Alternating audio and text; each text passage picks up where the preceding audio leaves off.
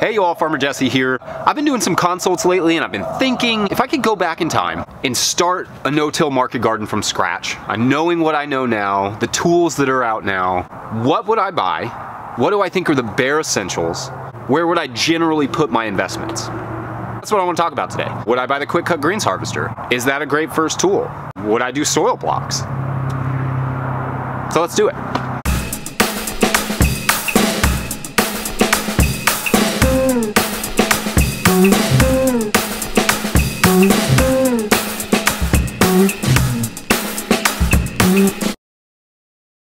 All right, so there are kind of maybe 6 main areas that I would say are the most important for me in retrospect to focus on. You have soil prep, seed starting, season extension and pest management, harvesting, storage, and marketing, or this one. Those are kind of the 6 main areas I think need the most focus. So let's just start with soil management. So that soil management, soil prep, you could do this a million different ways, but if I could go back in time and do it, this is the bare essentials, right? This is what I think you would need at the absolute minimum, would be compost. You need some decent compost, so you have to find a composter. A wheelbarrow, you need a bed rake, a bed roller, and possibly a tarp, and possibly a mower. So, or you can have your neighbor do it. So there are many ways to prep ground, but essentially I would just use that to mow, place a tarp over, kill any grass, place my compost over into beds, rake those, roll them, and then I'm ready for the next most important part, seed starting.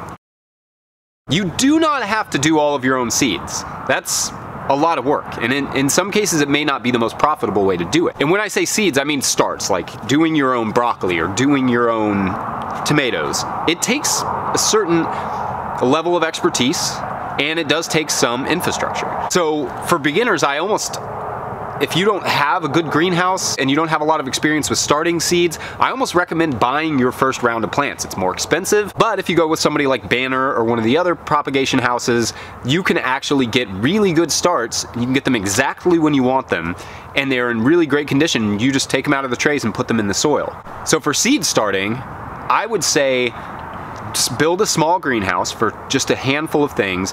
Focus more on crops that you can direct seed, and any crops you can't, order those. That's what I would, if I could go back and do it, I think that's how I would do it. Seeders, would I buy a Jang? I don't know yet. I haven't got to use the Jang, we just ordered it. But I know that the Earthway has served me well up until this point. So I can't say whether or not I would buy a Jang right away, but I can say that the Earthway is fine for most things. If you're doing a lot of baby greens, you may want to look at one of those pinpoint seeders, or really going for it and get one of the multi-row seeders, the 6-row, the 4-row, the multiple Jang, JP5 I think it's called. Any of those, you could think about doing that. Yeah, think about getting a better seeder. It's not a bad idea. I also can't really comment on the paper pot yet. We also just ordered those, so I'll be able to test those for you and let you know later on. As far as cell trays go, I really like anything that is a wind strip or like a wind strip. That's cool. Soil blocks. Would I do soil blocks again? That's a good question. I think I would do I would buy 1 or 2 standing soil block makers, and I love soil blocks, so I probably would do that. And also in terms of seed starting, maybe the last thing, I would buy a great soil mix.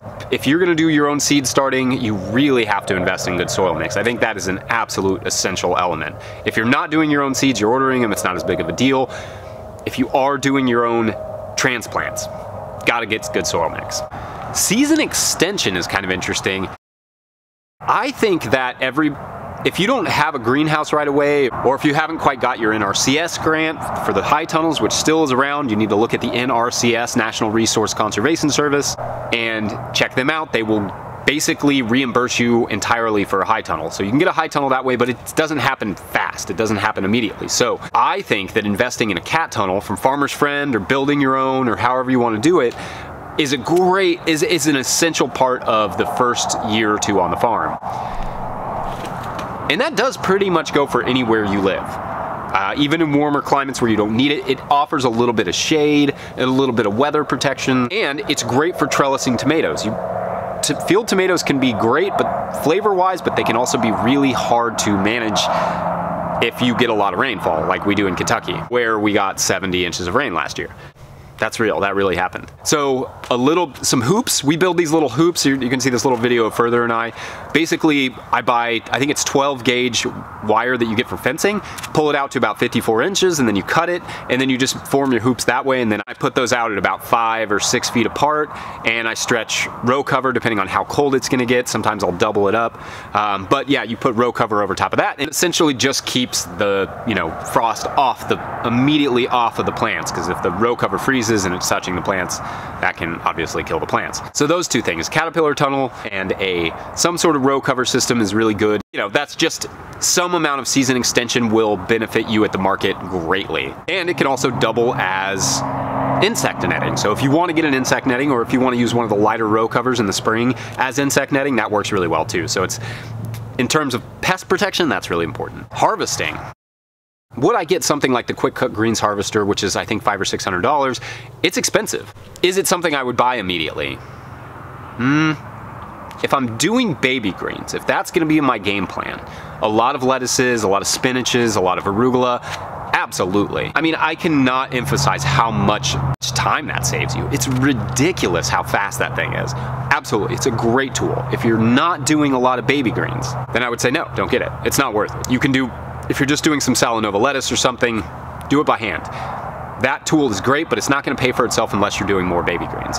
Then you're gonna need some knives and some bins. One thing about bins I think about is you need like kind of a shallow bin for tomatoes if you're doing big tomatoes, or even just I like to put our pints as I harvest them into those bins and then stack those bins, and that's how we bring them to market. Of cherry tomatoes and any sort of saladette tomatoes. I kind of wish I had originally bought more of those kind of deep totes with about a 18-inch base, 14-inch, 18-inch base.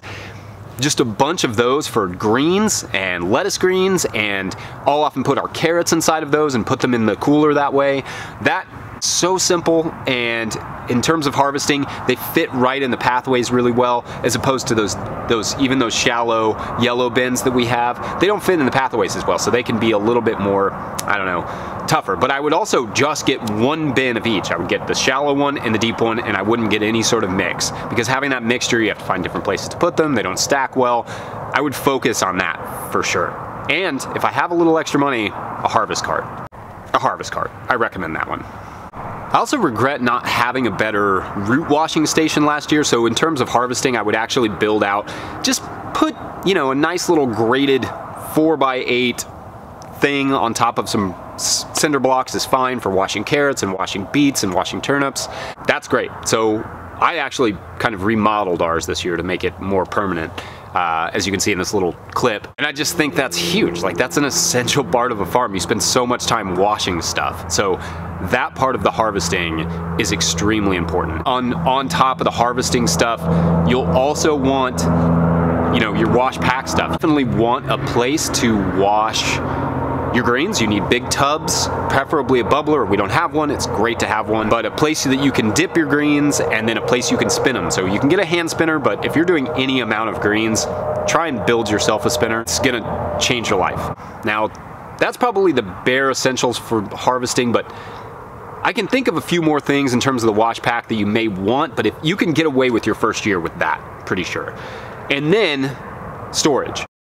You're gonna need some amount of storage. You could do this with coolers if you have a deep freezer and you can keep bottles of ice. You could do all this with coolers your first year. You don't need to build like a cooler, like a walk-in cooler, although they're great. Hannah and I lived off grid, and we had a friend who had a deep freezer, so we would go over there and freeze our ice, and every week we would come, just collect all of our ice and put it into coolers and cool all of our stuff that way.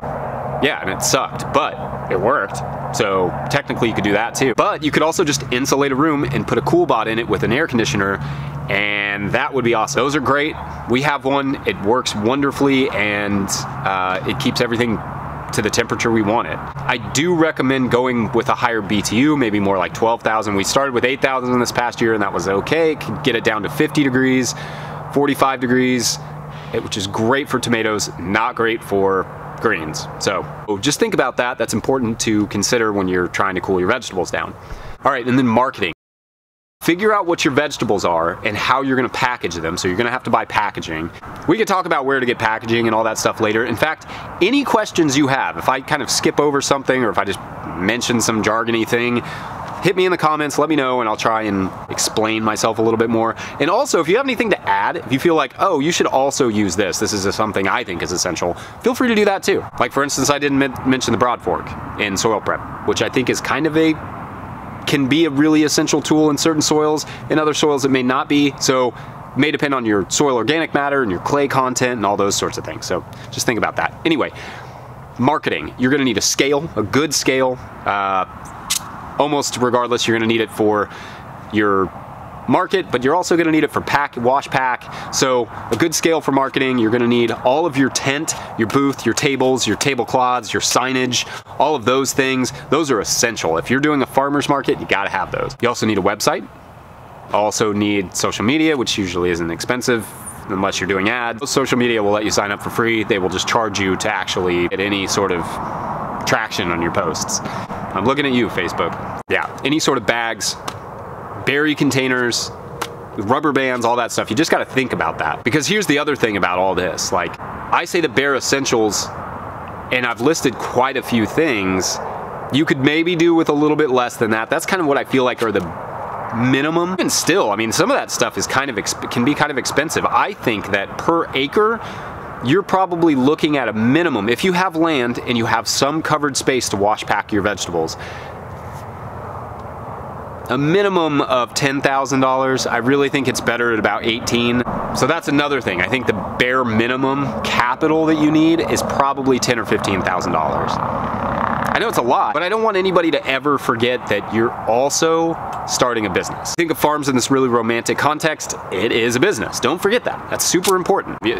Think about it like you're starting a record shop. Like you're still gonna have to have some amount of upfront capital to get it going. Anyway, yeah, like I said, let me know what you guys think are the bare minimum. Let me know if you have any questions about what I said. Of course, like this video. If you like this video, make sure to subscribe to the podcast, to this YouTube channel, to everything. Share these YouTube videos. That's super helpful. Share the podcast, share the videos. Don't forget to sign up for the Patreon page. But you got that. You already know about all that stuff. You guys are good. Neighbors are banging on stuff. Probably a good time to start wrapping it up. So, thanks you all. We'll see you next week. Bye. You want to cut it one time? Yeah. Okay.